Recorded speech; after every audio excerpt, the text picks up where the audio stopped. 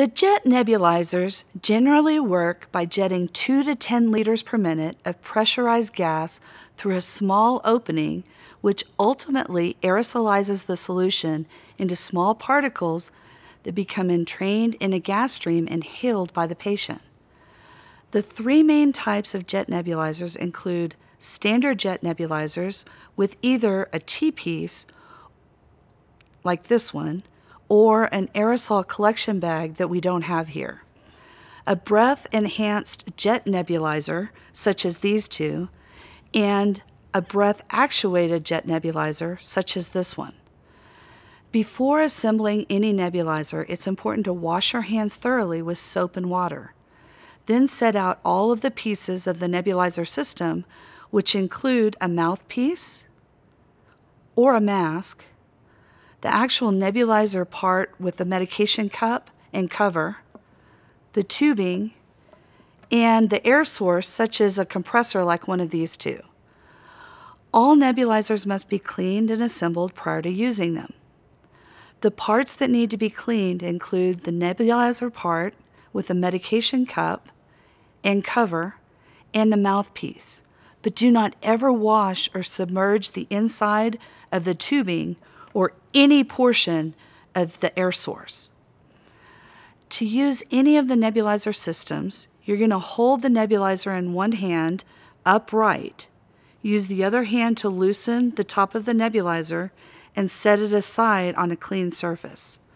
You're going to open the prescribed medication carefully so you don't spill any of the medicine. You're going to hold the cup in one hand and squirt the medication into the nebulizer medication cup.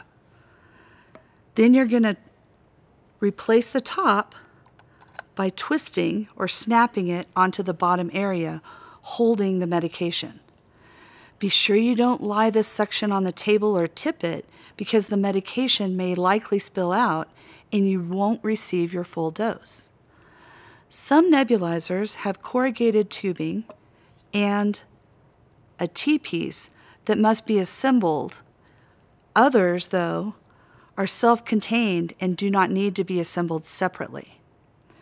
You want to then attach the mouthpiece or mask to the nebulizer. You want to connect one end of the plastic tubing to an air source, compressor or flow meter, and the other end to the bottom of the nebulizer. Again, being careful not to tip or spill the medicine. You want to turn on the compressor or start the airflow by setting the flow meter between 6 and 8 liters per minute. Once you see the mist, you need to start breathing through your mouth or mouthpiece or mask. Most nebulizers and instructions recommend taking intermittent deep breaths, then breathing normally between these deep inhalations. Once your nebulizer begins to make a sputtering noise, most of your medication should be gone from the cup and your treatment is complete. A treatment usually takes about 15 to 20 minutes. Once complete, remove the mouthpiece from your mouth, turn off the air source, and take the nebulizer apart. You want to rinse the mouthpiece and the medication cup and allow it to air dry before you use it again. In general, the standard jet nebulizers deliver only about 10 to 20% of the aerosol to the patient because much of the medication escapes into the air.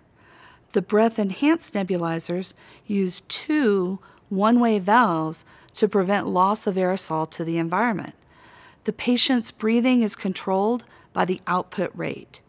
When the patient inhales, the inspiratory valve opens and the gas vents through the nebulizer.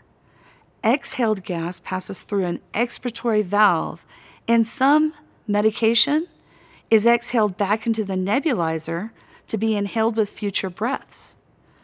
Breath-actuated nebulizers increase aerosol drug delivery by generating aerosol only during inspiration, thereby reducing the overall loss of medication during expiration.